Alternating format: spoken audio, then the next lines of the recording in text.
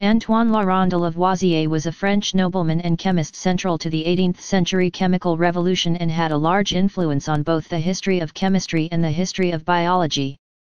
He is widely considered in popular literature as the father of modern chemistry. It is generally accepted that Lavoisier's great accomplishments in chemistry largely stem from his changing the science from a qualitative to a quantitative one. Lavoisier is most noted for his discovery of the role oxygen plays in combustion. He recognized and named oxygen, 1778, and hydrogen, 1783, and opposed the phlogiston theory. Lavoisier helped construct the metric system, wrote the first extensive list of elements, and helped to reform chemical nomenclature. He predicted the existence of silicon, 1787, and was also the first to establish that sulfur was an element, 1777, rather than a compound. He discovered that, although matter may change its form or shape, its mass always remains the same. Lavoisier was a powerful member of a number of aristocratic councils, and an administrator of the Ferme générale. The Ferme générale was one of the most hated components of the Ancien Régime because of the profits it took at the expense of the state, the secrecy of the terms of its contracts, and the violence of its armed agents. All of these political and economic activities enabled him to fund his scientific research. At the height of the French Revolution, he was accused by Jean-Paul Marat of selling adulterated tobacco and of other crimes, and was eventually guillotined a year after Marat's death. Biography. Early life and education. Antoine-Laurent Lavoisier was born to a wealthy family of the nobility in Paris on August 26, 1743. The son of an attorney at the Parliament of Paris, he inherited a large fortune at the age of 5 with the passing of his mother.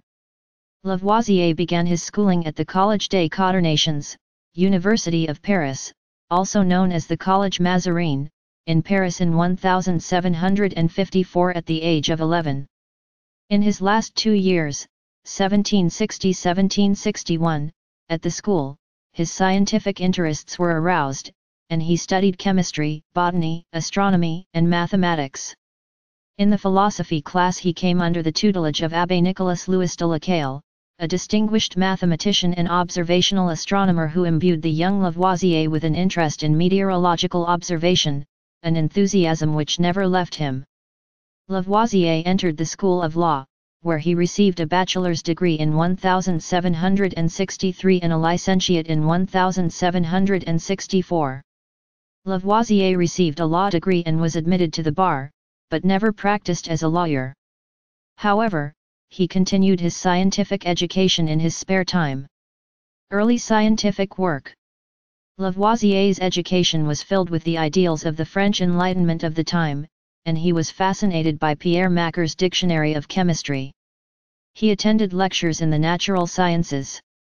Lavoisier's devotion and passion for chemistry were largely influenced by Étienne Condillac, a prominent French scholar of the 18th century.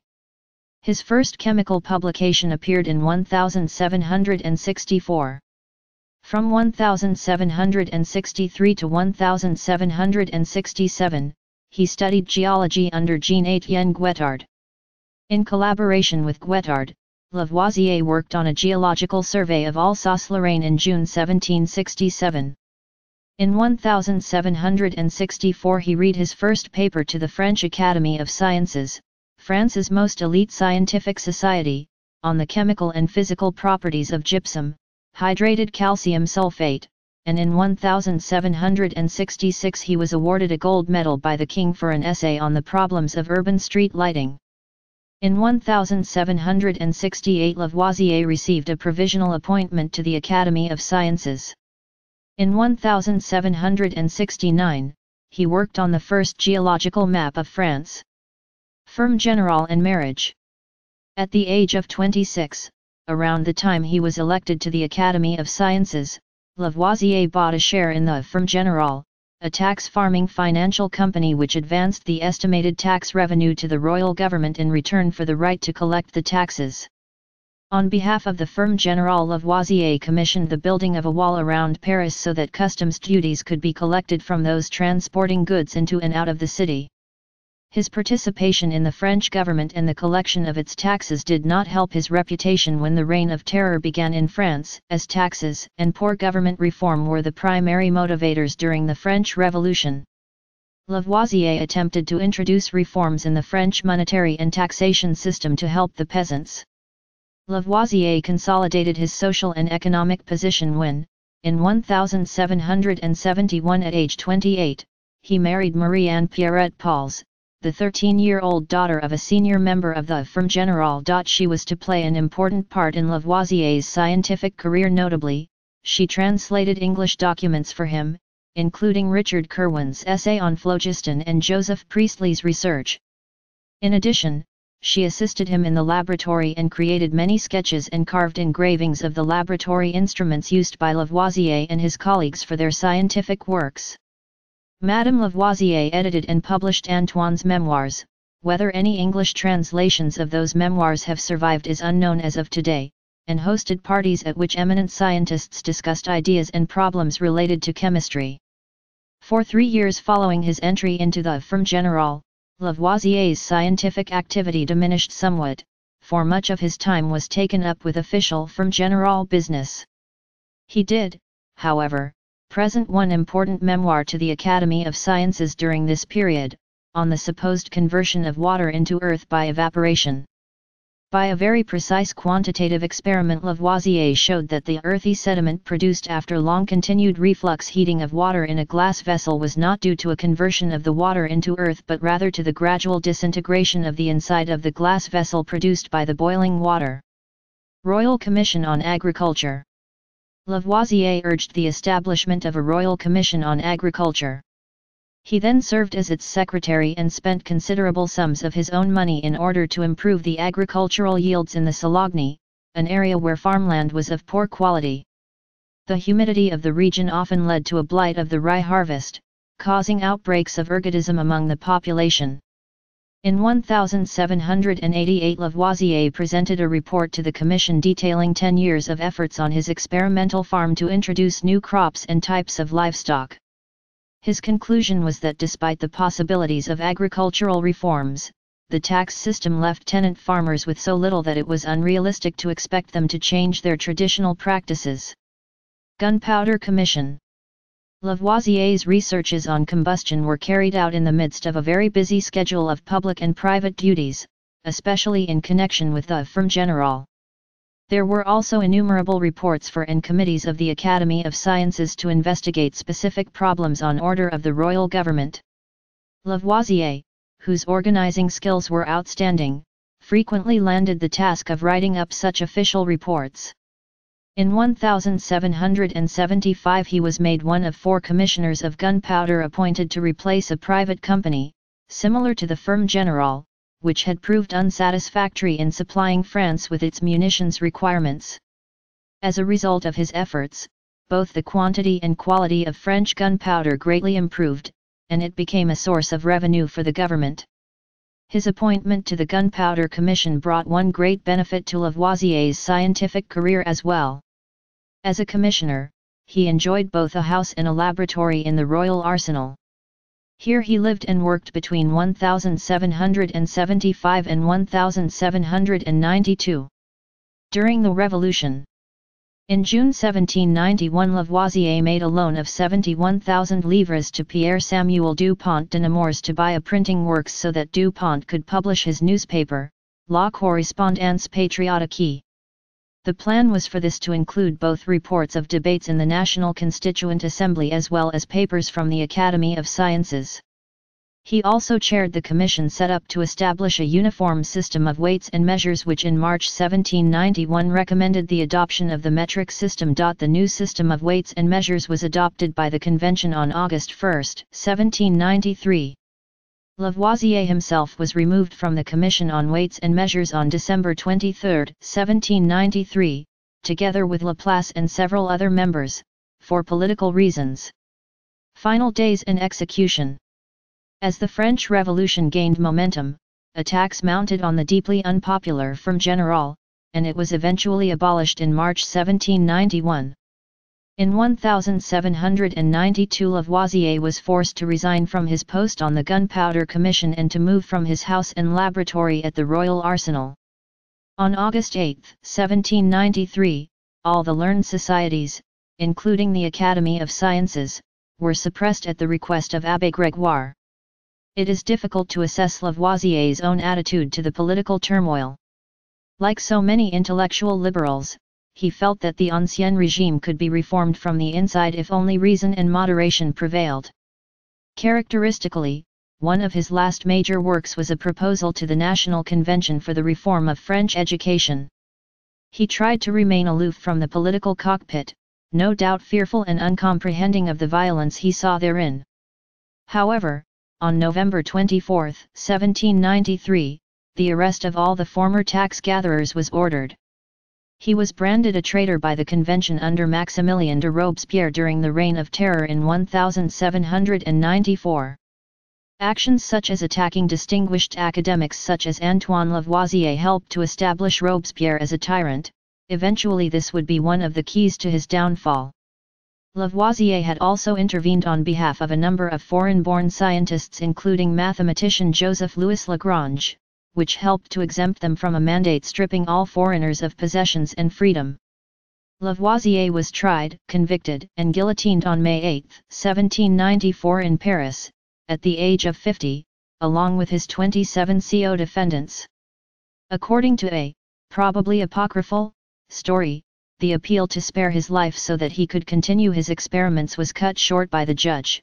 La République n'a pas besoin de savants ni de chimistes, le cours de la justice n'est peut être suspendu. The Republic has no need of scientists or chemists, the course of justice cannot be delayed. Lavoisier was convicted with summary justice of having plundered the people and the treasury of France, of having adulterated the nation's tobacco with water, and of having supplied the enemies of France with huge sums of money from the national treasury. Lavoisier's importance to science was expressed by Joseph-Louis Lagrange, who lamented the beheading by saying, Il ne fallu un moment pour faire tumeur cette tête, et cent années peut-être ne suffiront pas pour en reproduire un semblable. It took them only an instant to cut off this head, and 100 years might not suffice to reproduce its like. Post-mortem. A year and a half after his death, Lavoisier was exonerated by the French government. During the White Terror, his private belongings were delivered to his widow. A brief note was included, reading to the widow of Lavoisier, who was falsely convicted. About a century after his death, a statue of Lavoisier was erected in Paris. It was later discovered that the sculptor had not actually copied Lavoisier's head for the statue, but used a spare head of the Marquis de Condorcet, the secretary of the Academy of Sciences during Lavoisier's last years. Lack of money prevented alterations from being made. The statue was melted down during the Second World War and has not since been replaced. However, one of the main lycées, high schools, in Paris and a street in the 8th arrondissement are named after Lavoisier, and statues of him are found on the Hôtel de Ville and on the façade of the Cour Napoleon of the Louvre. His name is one of the 72 names of eminent French scientists, engineers, and mathematicians inscribed on the Eiffel Tower as well as on buildings around Killian Court at MIT in Cambridge, MA-US. Contributions to chemistry. Oxygen theory of combustion. During late 1772 Lavoisier turned his attention to the phenomenon of combustion, the topic on which he was to make his most significant contribution to science. He reported the results of his first experiments on combustion in a note to the Academy on October 20, in which he reported that when phosphorus burned, it combined with a large quantity of air to produce acid spirit of phosphorus, and that the phosphorus increased in weight on burning. In a second sealed note deposited with the Academy a few weeks later, November 1, Lavoisier extended his observations and conclusions to the burning of sulfur and went on to add that what is observed in the combustion of sulfur and phosphorus may well take place in the case of all substances that gain in weight by combustion and calcination, and I am persuaded that the increase in weight of metallic calx is due to the same cause. Joseph Black's fixed air. During 1773 Lavoisier determined to review thoroughly the literature on air, particularly fixed air, and to repeat many of the experiments of other workers in the field. He published an account of this review in 1774 in a book entitled Opuscules physiques et chimiques, Physical and Chemical Essays. In the course of this review he made his first full study of the work of Joseph Black, the Scottish chemist who had carried out a series of classic quantitative experiments on the mild and caustic alkalis.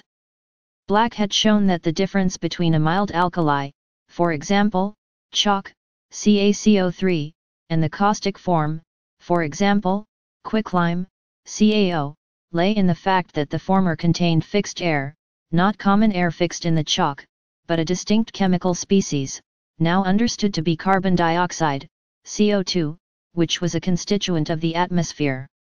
Lavoisier recognized that Black's fixed air was identical with the air evolved when metal calx were reduced with the charcoal, and even suggested that the air which combined with metals on calcination and increased the weight might be Black's fixed air, that is, CO2. Joseph Priestley. In the spring of 1774 Lavoisier carried out experiments on the calcination of tin and lead in sealed vessels which conclusively confirmed that the increase in weight of metals in combustion was due to combination with air. But the question remained about whether it was combination with common atmospheric air or with only a part of atmospheric air. In October the English chemist Joseph Priestley visited Paris, where he met Lavoisier and told him of the air which he had produced by heating the red calx of mercury with a burning glass and which had supported combustion with extreme vigor. Priestley at this time was unsure of the nature of this gas, but he felt that it was an especially pure form of common air. Lavoisier carried out his own researches on this peculiar substance. The result was his famous memoir on the nature of the principle which combines with metals during their calcination and increases their weight. Read to the Academy on April 26, 1775, commonly referred to as the Easter Memoir.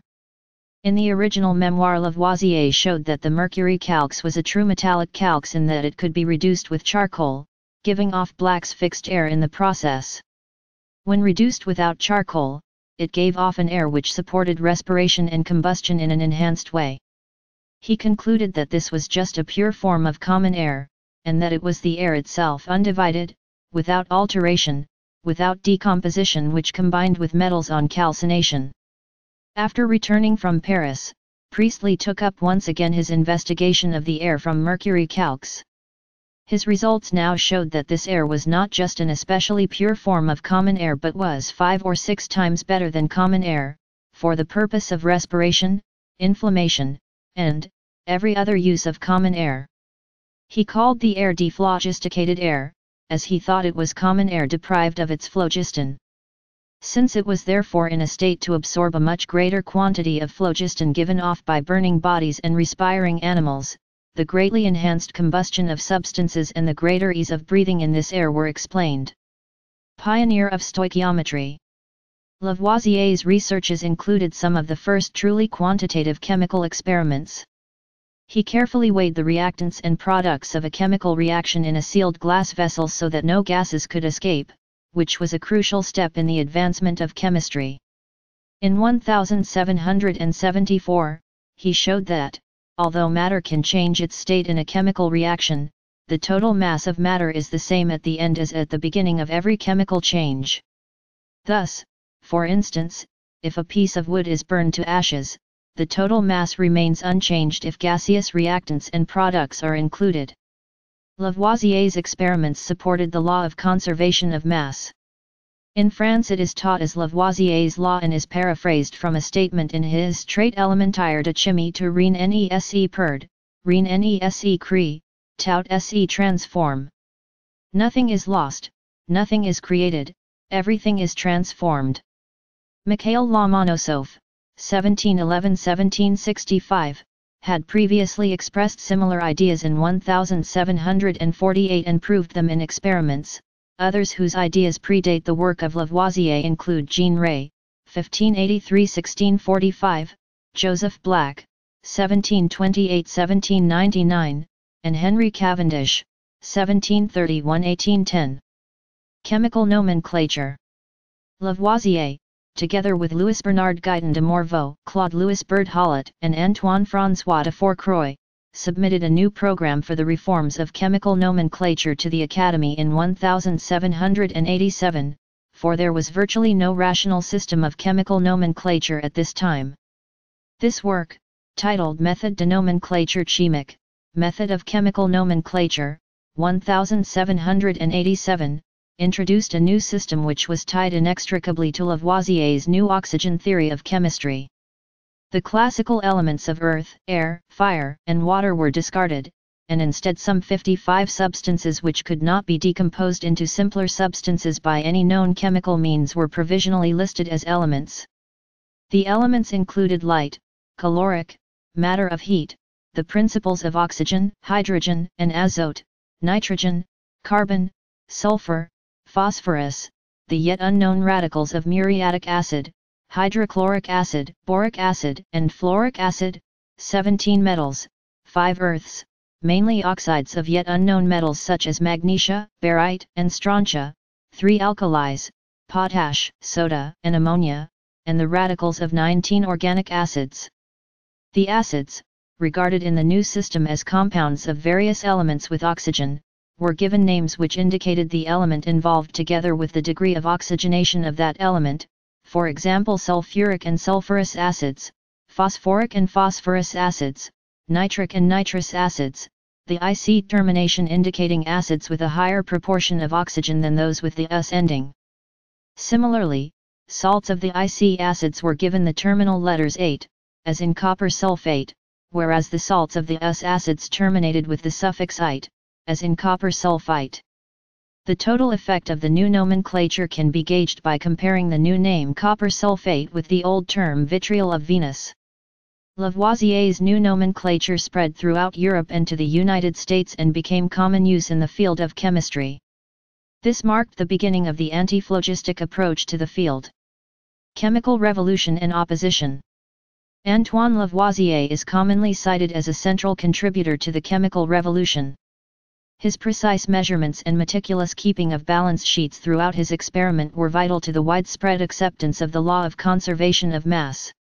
His introduction of new terminology, a binomial system modeled after that of Linnaeus, also helps to mark the dramatic changes in the field which are referred to generally as the chemical revolution. However, Lavoisier encountered much opposition in trying to change the field, especially from British phlogistic scientists.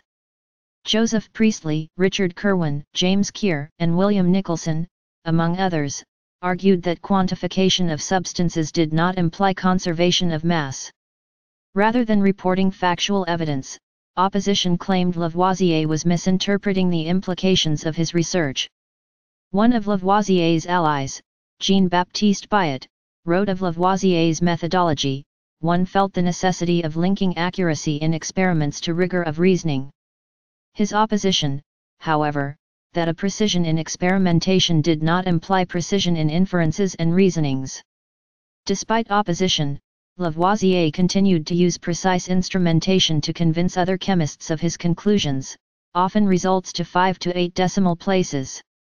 Nicholson, who estimated that only 3 of these decimal places were meaningful, stated, "If it be denied that these results are pretended to be true in the last figures, I must beg leave to observe, that these long rows of figures, which in some instances extend to 1,000 times the nicety of experiment, serve only to exhibit a parade which true science has no need of, and, more than this, that when the real degree of accuracy in experiments is thus hidden from our contemplation, we are somewhat disposed to doubt whether the exactitude scrupuleuse of the experiments be indeed such as to render the proofs de l'ordre démonstratif." Notable works. Easter Memoir. The official version of Lavoisier's Easter Memoir appeared in 1778. In the intervening period Lavoisier had ample time to repeat some of Priestley's latest experiments and perform some new ones of his own. In addition to studying Priestley's dephlogisticated air, he studied more thoroughly the residual air after metals had been calcined. He showed that this residual air supported neither combustion nor respiration and that approximately 5 volumes of this air added to 1 volume of the dephlogisticated air gave common atmospheric air. Common air was then a mixture of 2 distinct chemical species with quite different properties. Thus when the revised version of the Easter Memoir was published in 1778, Lavoisier no longer stated that the principle which combined with metals on calcination was just common air but nothing else than the healthiest and purest part of the air or the eminently respirable part of the air.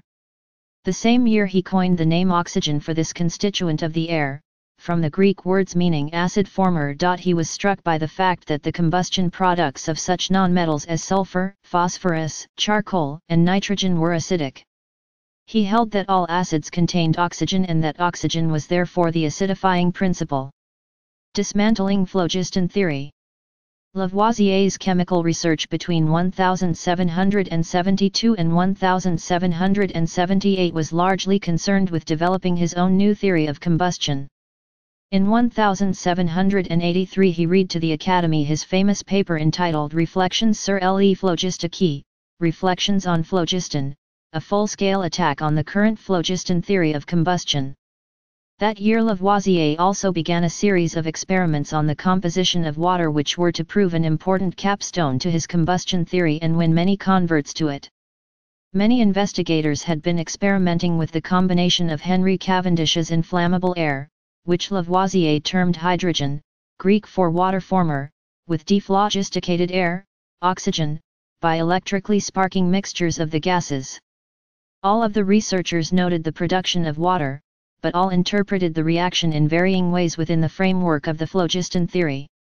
In cooperation with mathematician Pierre-Simon de Laplace, Lavoisier synthesized water by burning jets of hydrogen and oxygen in a bell jar over mercury.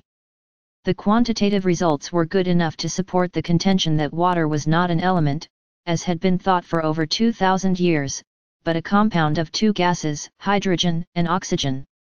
The interpretation of water as a compound explained the inflammable air generated from dissolving metals in acids, hydrogen produced when water decomposes, and the reduction of calx by inflammable air, combination of gas from calx with oxygen to form water. Despite these experiments, Lavoisier's antiphlogistic approach remained unaccepted by many other chemists. Lavoisier labored to provide definitive proof of the composition of water, attempting to use this in support of his theory. Working with Jean-Baptiste Meusnier, Lavoisier passed water through a red-hot iron gun barrel, allowing the oxygen to form an oxide with the iron and the hydrogen to emerge from the end of the pipe. He submitted his findings of the composition of water to the Académie des Sciences in April 1784, reporting his figures to 8 decimal places. Opposition responded to this further experimentation by stating that Lavoisier continued to draw the incorrect conclusions, and that his experiment demonstrated the displacement of phlogiston from iron by the combination of water with the metal. Lavoisier developed a new apparatus which utilized a pneumatic trough, a set of balances, a thermometer, and a barometer, all calibrated carefully. 30 savants were invited to witness the decomposition and synthesis of water using this apparatus, convincing many who attended of the correctness of Lavoisier's theories. This demonstration established water as a compound of oxygen and hydrogen with great certainty for those who viewed it. The dissemination of the experiment, however, proved subpar, as it lacked the details to properly display the amount of precision taken in the measurements. The paper ended with a hasty statement that the experiment was more than sufficient to lay hold of the certainty of the proposition of the composition of water, and stated that the methods uses in the experiment would unite chemistry with the other physical sciences and advance discoveries. Elementary Treatise of Chemistry. Lavoisier employed the new nomenclature in his Traité élémentaire de chimie, Elementary Treatise on Chemistry, published in 1789. This work represents the synthesis of Lavoisier's contribution to chemistry and can be considered the first modern textbook on the subject. The core of the work was the oxygen theory, and the work became a most effective vehicle for the transmission of the new doctrines. It presented a unified view of new theories of chemistry, contained a clear statement of the law of conservation of mass, and denied the existence of phlogiston. This text clarified the concept of an element as a substance that could not be broken down by any known method of chemical analysis, and presented Lavoisier's theory of the formation of chemical compounds from elements. It remains a classic in the history of science. While many leading chemists of the time refused to accept Lavoisier's new ideas, demand for Traité élémentaire as a textbook in Edinburgh was sufficient to merit translation into English within about a year of its French publication. In any event, the Traité élémentaire was sufficiently sound to convince the next generation. Physiological work. The relationship between combustion and respiration had long been recognized from the essential role which air played in both processes. Lavoisier was almost obliged, therefore, to extend his new theory of combustion to include the area of respiration physiology. His first memoirs on this topic were read to the Academy of Sciences in 1777, but his most significant contribution to this field was made in the winter of 1782–1783 in association with Laplace. The result of this work was published in a famous memoir, On Heat. Lavoisier and Laplace designed an ice calorimeter apparatus for measuring the amount of heat given off during combustion or respiration. The outer shell of the calorimeter was packed with snow, which melted to maintain a constant temperature of around an inner shell filled with ice. By measuring the quantity of carbon dioxide and heat produced by confining a live guinea pig in this apparatus, and by comparing the amount of heat produced when sufficient carbon was burned in the ice calorimeter to produce the same amount of carbon dioxide as that which the guinea pig exhaled, they concluded that respiration was in fact a slow combustion process. Lavoisier stated, La respiration est dans une combustion, that is, respiratory gas exchange is a combustion, like that of a candle burning. This continuous slow combustion, which they supposed took place in the lungs, enabled the living animal to maintain its body temperature above that of its surroundings, thus accounting for the puzzling phenomenon of animal heat. Lavoisier continued these respiration experiments in 1789–1790 in cooperation with Armand Séguin. They designed an ambitious set of experiments to study the whole process of body metabolism and respiration using Séguin as a human guinea pig in the experiments. Their work was only partially completed and published because of the disruption of the Revolution, but Lavoisier's pioneering work in this field served to inspire similar research on physiological processes for generations to come. Legacy. Lavoisier's fundamental contributions to chemistry were a result of a conscious effort to fit all experiments into the framework of a single theory. He established the consistent use of the chemical balance, used oxygen to overthrow the phlogiston theory, and developed a new system of chemical nomenclature which held that oxygen was an essential constituent of all acids, which later turned out to be erroneous. Lavoisier also did early research in physical chemistry and thermodynamics in joint experiments with Laplace. They used a calorimeter to estimate the heat evolved per unit of carbon dioxide produced, eventually finding the same ratio for a flame and animals, indicating that animals produced energy by a type of combustion reaction. Lavoisier also contributed to early ideas on composition and chemical changes by stating the radical theory, believing that radicals, which function as a single group in a chemical process, combine with oxygen in reactions. He also introduced the possibility of allotropy in chemical elements when he discovered that diamond is a crystalline form of carbon. He was also responsible for the construction of the gasometer, an expensive instrument he used at his demonstrations. While he used his gasometer exclusively for these, he also created smaller, cheaper, more practical gasometers that worked with a sufficient degree of precision that more chemists could recreate. He was essentially a theorist, and his great merit lay in his capacity to take over experimental work that others had carried out without always adequately recognizing their claims and by a rigorous logical procedure, reinforced by his own quantitative experiments, expounding the true explanation of the results. He completed the work of Black, Priestley, and Cavendish, and gave a correct explanation of their experiments.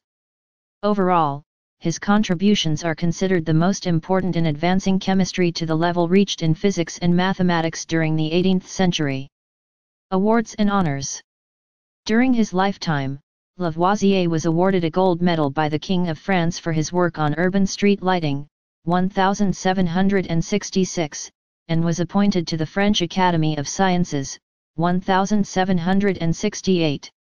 Lavoisier's work was recognized as an international historic chemical landmark by the American Chemical Society, Académie des Sciences de l'Institut de France and the Société Chimique de France in 1999.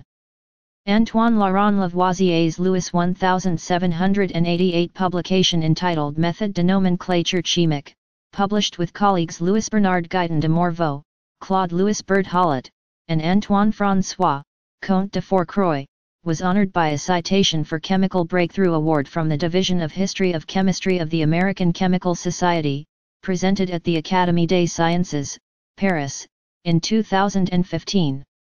A number of Lavoisier medals have been named and given in Lavoisier's honor, by organizations including the Société Chimique de France, the International Society for Biological Calorimetry, and the DuPont Company.